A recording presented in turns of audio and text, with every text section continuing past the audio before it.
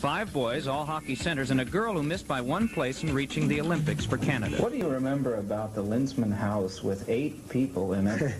In the growing up years, you were all in school, really, at one time when you were, well, 15 or 16, all the way down. Everybody was in school, and that must have been absolute chaos when everyone got home in the evening, huh? Yeah, it was a nut house, really, because everybody in our family have their own personalities, and everybody goes their own way, and everybody's doing this and doing that, plus playing hockey or girlfriends, the school, whatever. Everything was just going in circles the whole time.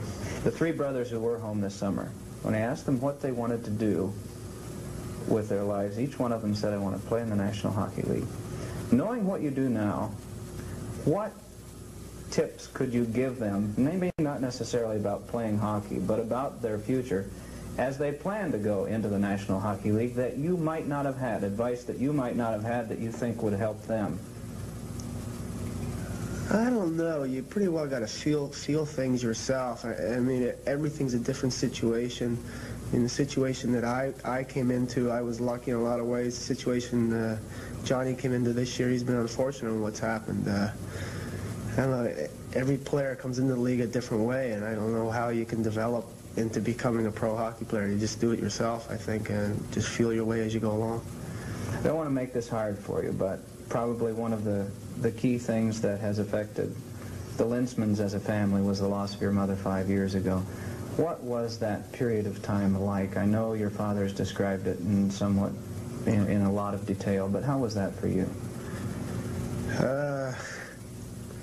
I don't know. It kind of was all a big blur, I would say. You know, you have this hurt, and it's deep down, I guess, where you're just real frustrated that it could happen. My mother and I were always at war the whole time. I mean, it was always, she would tell me to do something, and I would ask why, and it was always going back and forth, and we were so much alike, I think. And when she was gone, I realized a lot of things after she had died that we were so similar, I guess. And I mean, I was okay. I mean, it just made me madder and more determined to become successful, I guess.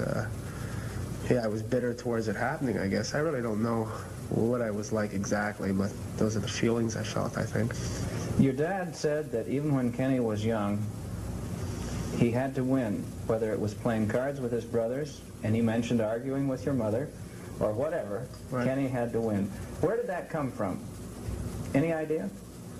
I would say it probably came from her. My father was a lot more quiet and would sit back, and he'd let the other person think they were doing whatever, but he would always try and stay on top. My mother would always stick her nose right in there, and I've always been the same way and just kind of gone gun-ho, which isn't always the best way, but I like to win. That's the only thing in life that's fun, is accomplishing things.